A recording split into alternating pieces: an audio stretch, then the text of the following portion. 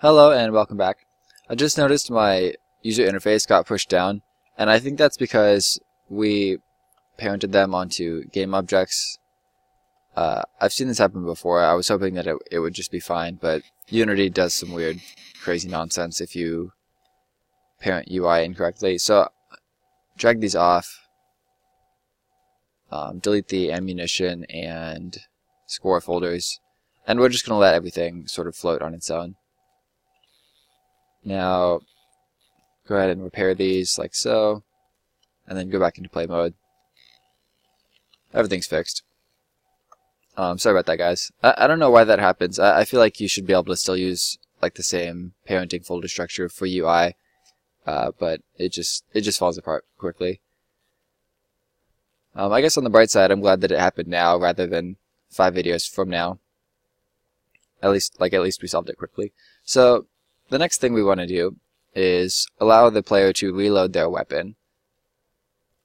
So go ahead and open up the basic gun script. And how do we want to do this? We could use a separate timer, or we could use an invoke. I think I'm just going to use a separate timer variable. So I'm going to have public float reload length. And by default, it's just going to take 0.8 seconds to reload. And then public float reload cooldown.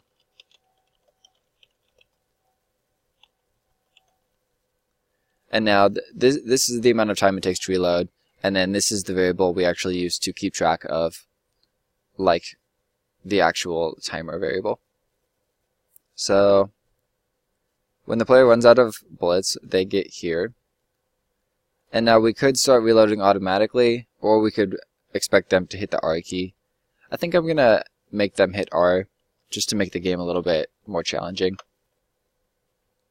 So we need to listen for the R key. So we can do if input.getKey, key code, and then Unity has built-in key codes for pretty much every single key that you could hit on a keyboard. So I'm just going to do keycode.r. Whoops. Keycode.r. And 2 parentheses. And we'll just call a reload function. Reload.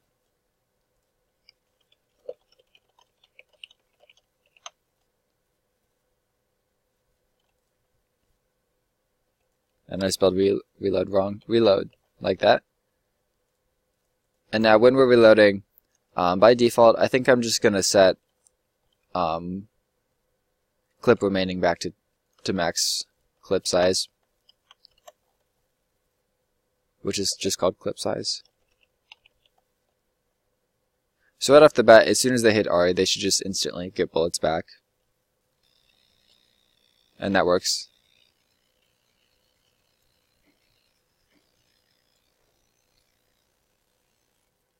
Okay, so now that we know we can reload, let's also implement the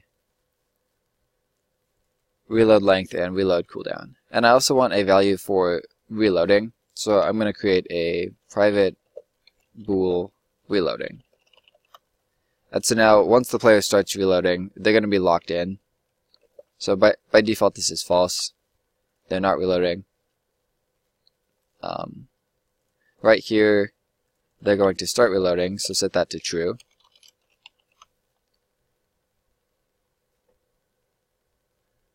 And if they are reloading, if they're clicking the mouse, I'm just going to ignore that.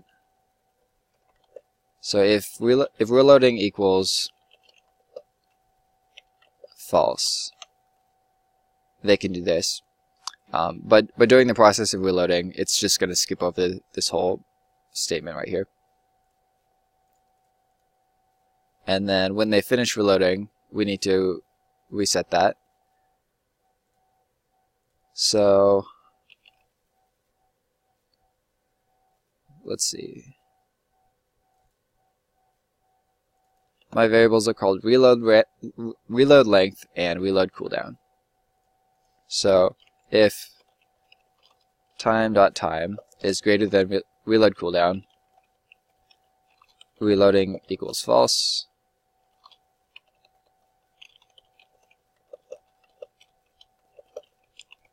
And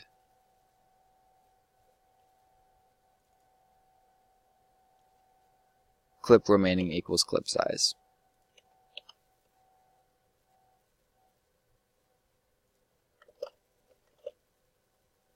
And we only want to call the reload function if we're not currently in the process of reloading. So we can say and reloading equals false.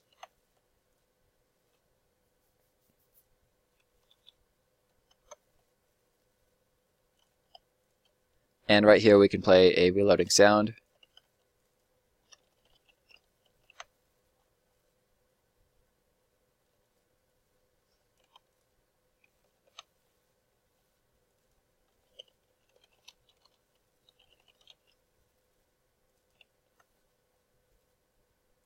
Sorry.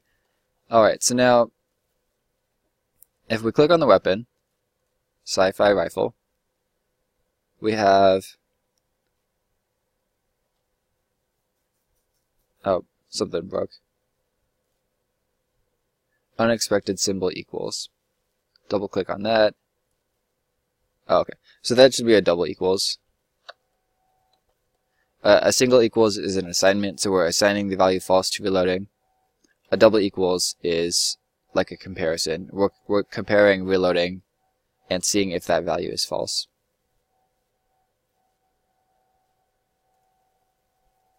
Alright, so now that compiled, sci-fi rifle, it has a new field for reloading clip. That should be in soldier sounds pack. Reload. And now let's just walk back through our logic and make sure everything makes sense. So we have three fields: reload length, reload cooldown, and reloading. When we start reloading, so reload cooldown should be the time it takes to reload plus the current game time. Time.time plus reload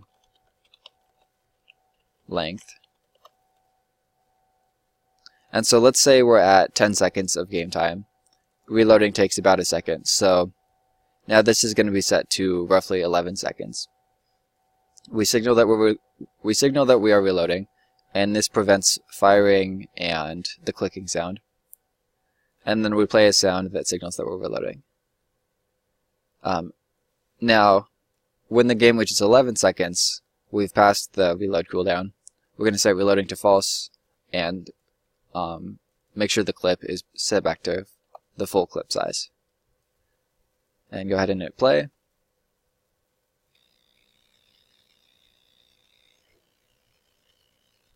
And something's broken because we're automatically having infinite bullets. So why would that happen? If time.time, oh, well, that's obvious. If the time is greater than reload cooldown, and we are reloading,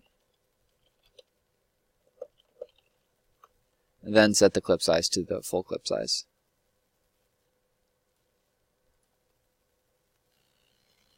Alright, so we fixed that. We ran out of bullets, we hit R, it makes the clicking sound, and we have bullets again.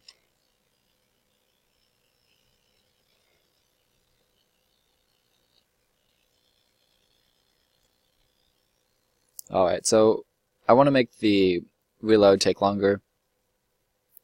So let's set that to about 1.4. And I think the player needs a few more bullets, so let's give him 18 off the bat.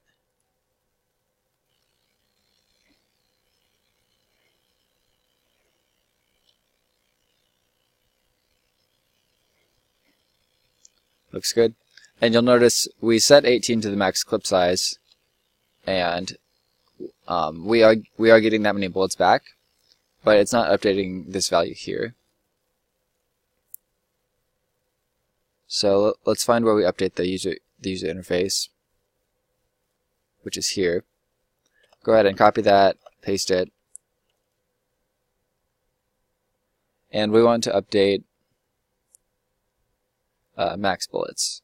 So max bullets.text equals clip size dot toString.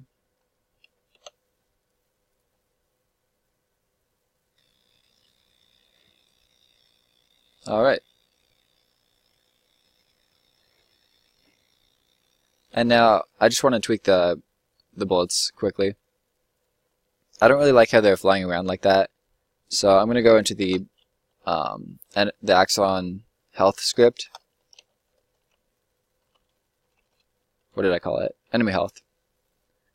And when he collides with a bullet, I'm just going to destroy the bullet.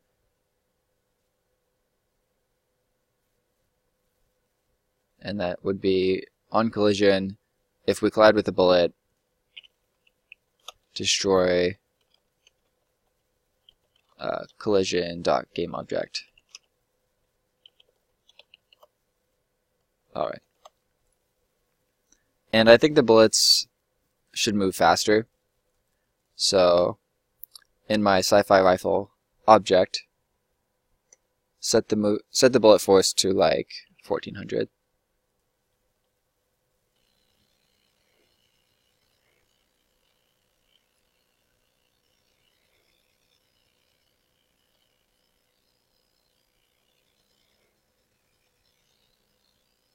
I think they could still fly a little bit faster. Set that to like 18.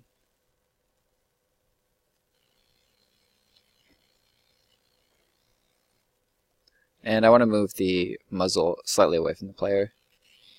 So to do that, I click on muzzle, I hit F in the scene view to zoom in. And I'm just going to drag that out.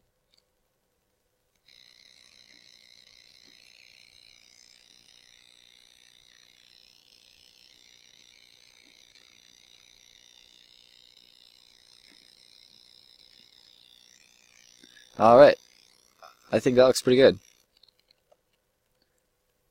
Cutting this video off here. Thanks for watching, guys.